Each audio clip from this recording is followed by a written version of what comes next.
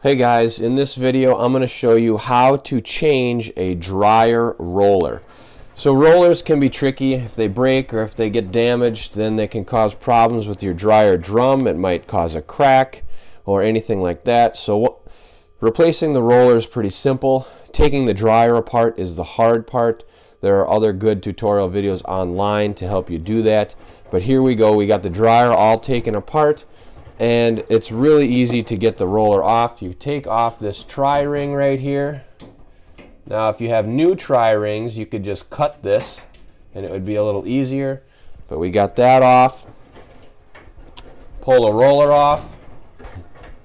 Then this back tri-ring is really a pain, so I'm going to just cut it.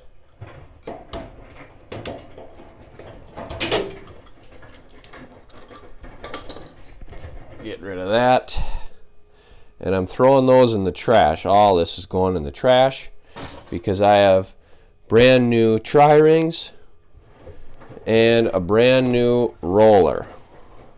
So you want to wipe off the shaft, make sure it's nice and clean. Okay, put a new tri-ring on there.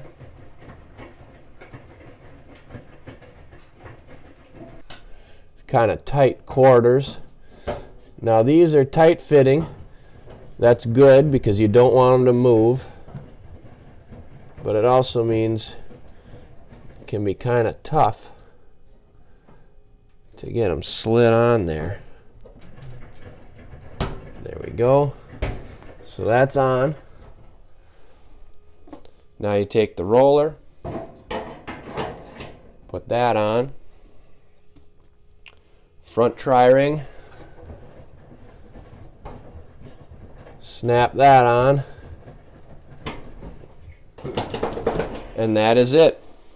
That is how to replace the roller on a front load dryer. For more videos, subscribe to this channel. Also love it if you leave a comment and a like. If you could share this video, that would also help. But stay tuned for more tutorial videos.